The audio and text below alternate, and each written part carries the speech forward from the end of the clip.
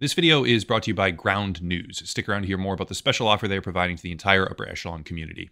All right, today I want to begin by defining a phrase, the economics of superstars. Now, it's important to do this because the topic of CEOs and overpaid executives cannot be fully discussed without understanding what's actually happening, and what's actually happening is the economics of superstars. Standard economic theory suggests that those with more talent should be paid more, and you would be fairly hard-pressed to find someone rational who disagrees with that basic premise. An obvious example of this would be doctors or surgeons, where markedly superior skill equates to a literal increase in patient likelihood of survival, in the case of surgery or diagnostic medicine. Since there is a relatively low number of highly skilled doctors and surgeons in the population, a small change in their relative skill can equate to a very large discrepancy in salary. A doctor who is, say, 5 or 10% better than their peers at diagnostic medicine can be paid tens or hundreds of thousands of dollars more because that small discrepancy in talent is extremely impactful to the patient and for the hospital. It quite literally saves additional lives, if we're being honest, which incentivizes higher cost.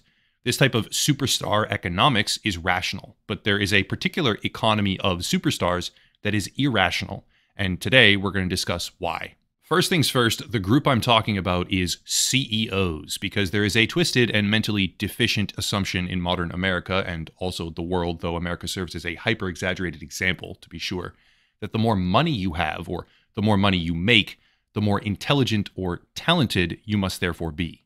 This is an intellectually bankrupt assumption, because the fact of the matter is that there is absolutely no correlation between wealth, talent, and intelligence whatsoever. Millionaires and billionaires, the kind that some people idolize, imitate, and elevate inside their own minds to a position of moral authority, so much so that they will even strive for and boast about their proximity to these figures. These people typically have no discernible above-average talent of any kind. Research from Cornell University aimed at analyzing the role of randomness in success and failure found that, quote, an important result of the simulations is that the most successful agents are almost never the most talented ones, but those around the average of the Gaussian talent distribution, another stylized fact often reported in the literature.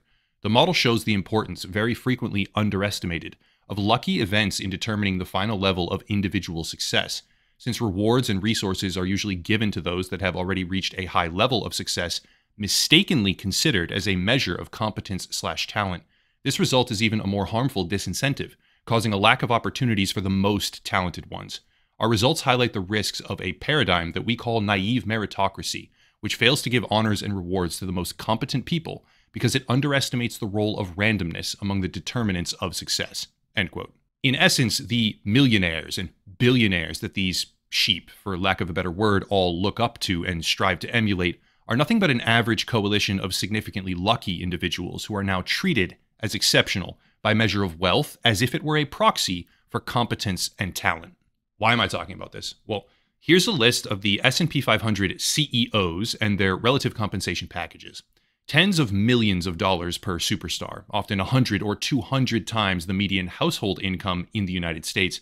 And this particular group of superstars are often traded between companies like the star players of a basketball team, increasingly wealthy, increasingly high compensation, and escalating benefits. Now, according to standard economic theory, if talent were to be the determining factor, one might expect that these CEOs are disproportionately skilled, therefore justifying their disproportionate pay scale.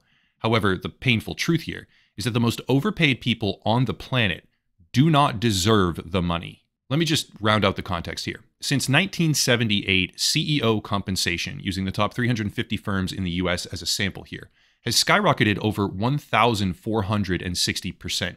to where they are now paid roughly 400 times higher than an average worker.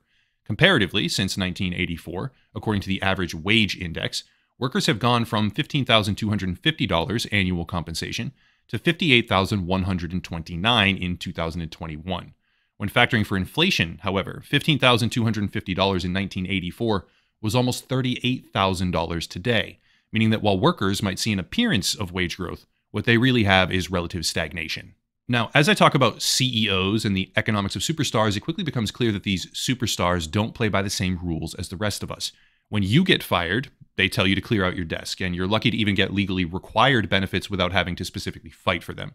When they get fired, they make millions even as the companies they purportedly manage deteriorate completely. It's actually incredibly rare for a CEO to ever be held fiscally accountable for anything. They might get ousted from the company with a few media headlines in tow, perhaps, but they almost always receive golden parachute bonuses or massive windfall stock awards in the process. Randall Stephenson, prior CEO of AT&T, as just one example, made $32 million during the same pandemic fiscal year that the company fired 20,000 workers. That's over 500 times the average salary in the United States, solely to a man who presided over 20,000 people losing their jobs during a pandemic. To me, it's a damn shame, but there are, on occasion, examples where a company will take some degree of action. Qantas, an Australian airline company, is one such example, and I only know about this example because of today's video's sponsor, Ground News. The gist of it is that Qantas was booking thousands of tickets on flights that were already canceled, leading to intervention from regulators, yet the superstar CEO was taking a 900% pay increase on his way out the door. Thankfully, the company is clawing back some of his bonus pay and reducing short-term incentives, but examples like that are few and far between. Normally, chief executives will reap enormous rewards even when they steer the company into the dirt, and I wouldn't have been aware of that example without Ground News. The complexity of modern media with intertwining issues of bias, partisanship, and corporate influence demands some sort of solution. After a 6-month vetting process, I decided to work with Ground News, which is an app and website that compiles sources worldwide in one place, providing different perspectives. Each story showcases coverage details and bias distribution, which provides a better level of transparency. For example, with this story, we can see that 10 sources covered it and roughly equal distribution from the left, center, and right side of the political spectrum. What I like about Ground News is that for each article, you can see individual tags determining the ownership, factuality, and bias, like, for example, this left source versus this right one. They make it incredibly easy for you to compare headlines revealing disproportionate coverage to break out of echo chambers and individual outlet dominance. For each source, they are assessed on a publication level for bias and factuality by 3 different news monitoring organizations. This process ensures that Ground News maintains objectivity and transparency, so they can focus more on offering context rather than dictating reader perspective, which is extremely valuable. In my individual research, Ground News has become a relatively indispensable tool, offering access to view all sides of every story. I'm excited to have them as a continued sponsor on the channel because they are an independent and subscriber-supported platform contributing to media accountability, which is huge for me. Go to ground.news/echelon with the link down below to take advantage of their best deal this year. You'll get 40% off unlimited access to their app, website, and newsletters. Big thank you to Ground News for sponsoring the channel. So, having established the abominable scale of compensation and the relatively unique set of rules that these executives play by, one might somehow still expect that their performance can justify all of that. After all, keeping with our example of a surgeon or a doctor, superstar economics kind of makes sense. However, this is where I have to draw from research and connect a series of dots. According to analysis on CEO compensation by Xavier Gabay and Augustine Landier, who developed mathematical formulas for measuring relative compensation and performance, most importantly, from page 84, quote, plugging in the numerical values mentioned above, the last number is 0.016%. This number means that if firm number 250 could, at no extra salary cost, replace its CEO for a year with the best CEO in the economy, its market capitalization would go up by only 0.016%. This is arguably a minuscule difference in talent, end quote. Now, I should add here that this is referring to very large, well-established companies. There is a very clear ability for CEOs to damage the company they work for by making objectively asinine decisions, but when discussing the performance of an established entity, the math demonstrated here seems to indicate that they have effectively zero impact on upward mobility, and yet, a CEO who has no positive impact whatsoever is increasingly rewarded with compensation growth year after year, dwarfing every other position type in the world. The question is why? We are witnessing a group of people earning tens or hundreds of millions of dollars per year, escalating that pay scale at a rate above anything they could ever deserve. But why? And the answer to that why is everything. According to research from the Illinois University Economics Department as far back as 2007, analyzing changes in money supply related to stock market prices, quote, the results of this study suggest that the real activity hypothesis dominates Keynesian theory. The results support the view of the real activity hypothesis that a positive money supply shock would increase the stock prices and vice versa. The results also support the opponents of efficient market hypothesis that anticipated change in money supply matter more than unanticipated changes in money supply in determining the stock prices, end quote. Effectively, money supply is a driving force behind stock market prices, aka market capitalization for major companies. But going further, as far back as 1990, according to Harvard Business Review, there was virtually no link between how much CEOs were paid and how well their companies performed for shareholders. How is that possible? Simple. Massive infusions of capital into the United States economy, among others, create upward pressure on market capitalization, especially for major top 350 companies. In turn, the CEOs of those companies are able to harvest enormous compensation packages and leverage their career prospects further, despite being holistically undeserving of that pay scale. Even worse, we can see the effects of cash infusion in separate but related fields as well. A unicorn startup refers to a startup company valued at over $1 billion.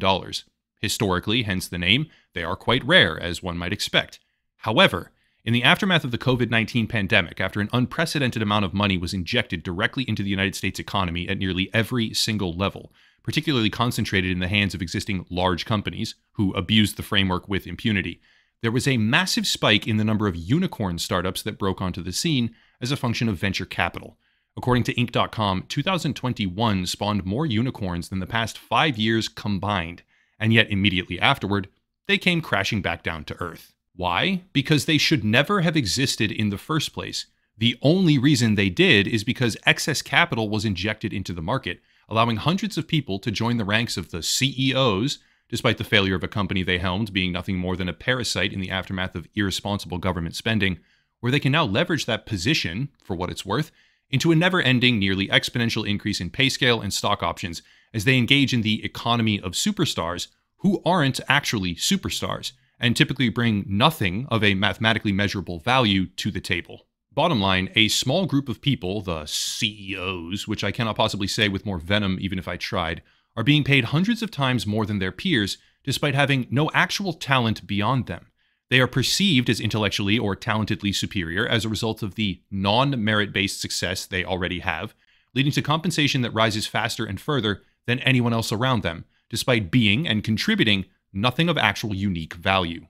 Their compensation and performance are mostly decoupled from shareholder returns, and while it can be argued that the lack of downside impact by a CEO is probably worth paying for, so they don't run your company into the ground with their idiocy, it should also be understood that when government monetary policy has more impact on market cap than average CEO performance by far, yet these executives are being compensated 400 times higher than anyone else around them, there's a fundamental problem. The economy of superstars can be seen in a variety of contextual situations. Sports, of course, medicine, commerce, etc. But when it comes to executives and their pay scale, you have a group of people who are categorically not more talented, typically do not impact the company in sizable or upwardly mobile ways, but are still compensated hundreds of times higher than they should be on a trajectory that increasingly harvests more than their fair share, excessively, which they do not deserve. CEOs simply do not perform a job that justifies the pay they receive, and this can be mathematically supported. They demonstrate no actual superstar service or skill set that justifies it, yet they reap the downstream reward of massive inflation and irresponsible government monetary policy with no adequate performance-based reason, aka the most overpaid men and women in the world. That's it. This video came as a result of a viewer's comment asking me to look at CEO pay scale, so I did. It was infuriating because the common delusion that a millionaire or billionaire is somehow authoritative, intelligent, or inspirational simply because of the existence of capital is possibly one of the most brain-dead subconscious impressions I have been able to observe in modern society, and a lot of people suffer from it. Anyway, you can probably tell I got passionate about this topic, and there's reasons for that, which most of you will probably never know, but I'll cut it there. Check out Ground News, good service, quality sponsor. There's other stuff down there as well. Links, merchandise coming soon, memberships, Patreon, locals, cybersecurity product affiliate list, all sorts of things. But I'll cut it there and stop rambling. As always, question everything and have a nice night.